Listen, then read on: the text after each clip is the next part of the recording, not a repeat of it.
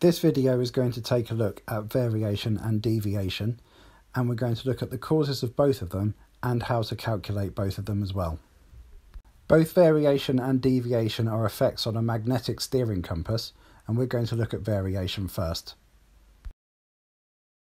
From the point of view of navigating between a compass and a chart, it's important to realise that there are two norths. Firstly, there's the North Pole, where Santa lives and there's a candy cane stuck in the ground. And secondly, there's a magnetic north, where the magnets live. Our steering compasses and our handheld compasses are magnetic devices, and they point towards the magnetic north, not true north. However, our charts are all orientated to true north. The resulting angle between magnetic north and true north is what we call variation, and it will change according to where you are on the planet. So why do we do this? Why don't we just orientate our charts towards magnetic north and be done with it? Charts are orientated towards the North Pole, true north we'll call it, because it's a fixed position on the globe and it doesn't move. However, magnetic north does move. The magnetic pole, or the centre of the magnetic field, is currently moving east around the top of the planet, and because it moves consistently, it's impossible to orientate a fixed chart towards a moving object. Therefore, the problem we have as navigators is that we have to do all our planning relevant to true north using charts. Then we have to translate these true headings for our plan into magnetic headings that we can follow on a boat steering compass. The further problem is, if variation is different depending on where you are on the planet, how do we make those changes? When we're looking at a chart then, we can come across this symbol. This is called a compass rose. It's a printed compass on the chart that's orientated to true north. There are a couple of additional bits of information written within the compass rose. This tells us that the variation in this area is 40 minutes west.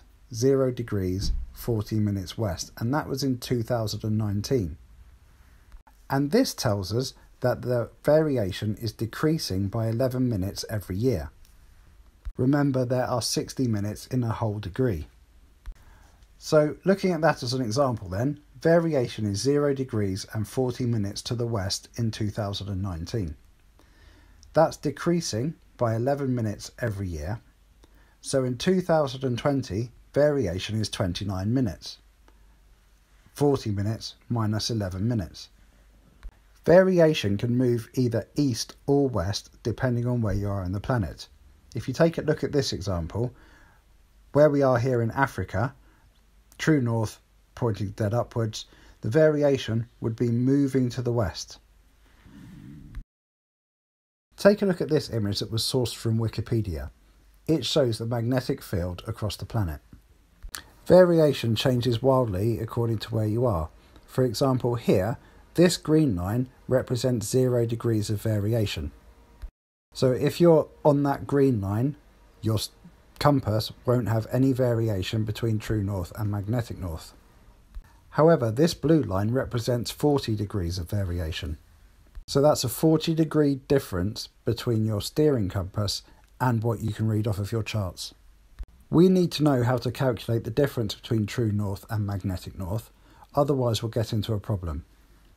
If we do a plan for a vessel heading towards the Philippines in true north, and then give them a heading to follow in true north on their compass, they would be wrong by 40 degrees and end up heading towards the Middle East. So it's really important then that we use magnetic headings for the compass and true headings for the chart. So how do we calculate the difference?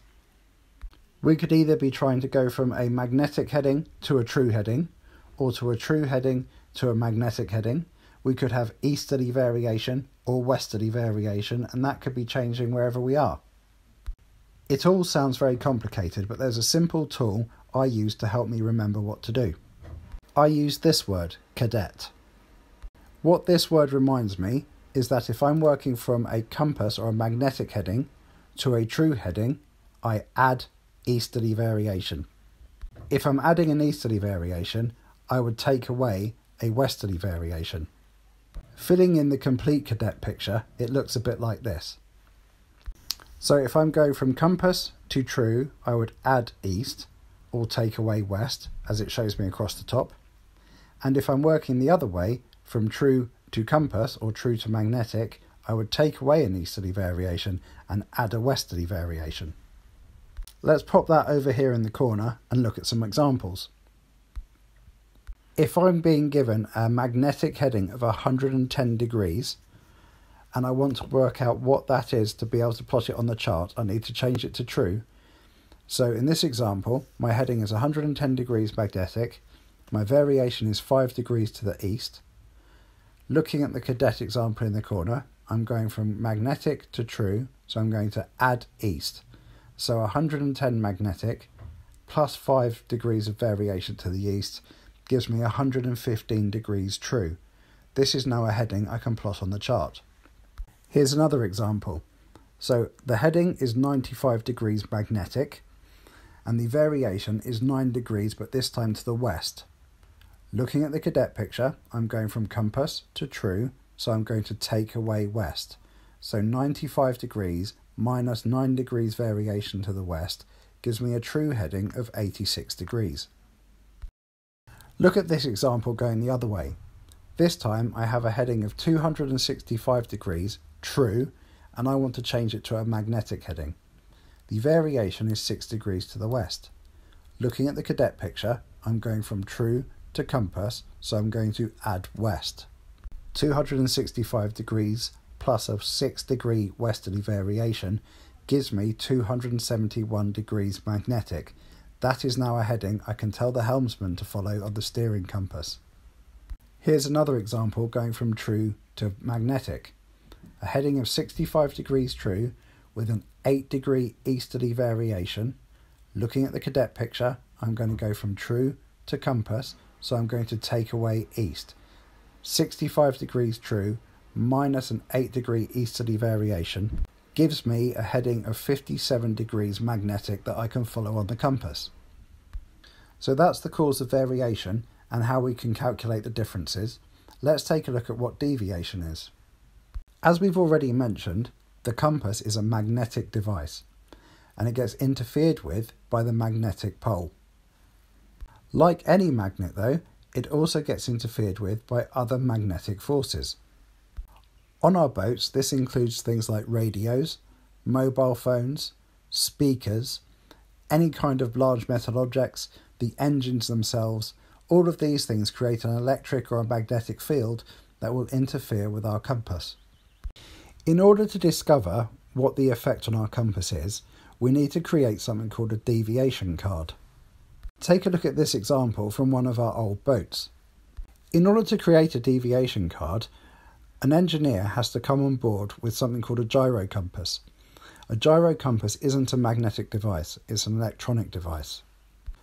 What then happens is the boat goes on certain magnetic headings and the gyro compass records the difference between the true north and what the boat is steering.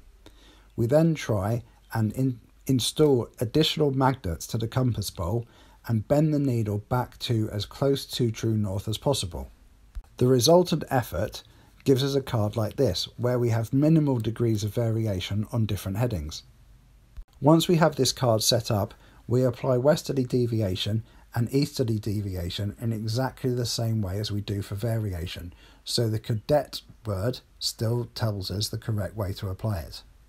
The one thing we need to make sure of though is that we apply the changes in the correct order. Firstly, we need to apply the compass correction, so we need to use deviation, which will then give us a magnetic heading. Once we've calculated the deviation, we've dealt with the problem that's unique to our vessel. We then have a magnetic heading that we can apply variation to give us a true heading. So this is the order of work then. If you're working from a compass first to a true heading, you apply deviation, get the magnetic heading, then apply variation to get the true heading. Conversely, if you're going the other way from a true heading to a compass heading, then you apply variation to get a magnetic heading, then deviation to give yourself a compass heading. Sailors have a rather saucy mnemonic to help remember this, and it's cruisers don't meet virgins twice. That's variation and deviation then. Try not to get bogged down in the detail, and remember it's just simple arithmetic. You just need to make sure you're going the right way. On watch, I often write the cadet word down on the chart and draw in the arrows and the pluses and minuses so that I know that I don't make a mistake.